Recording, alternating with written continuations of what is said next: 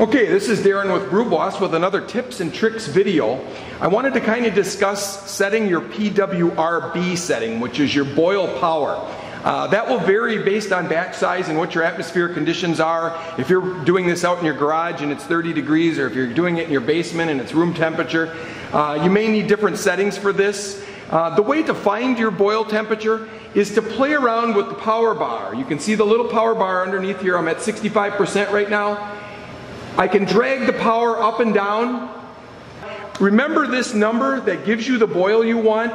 The boil that I'm showing here is a good boil. That's what you should be looking for, where the bubbles are just breaking the surface.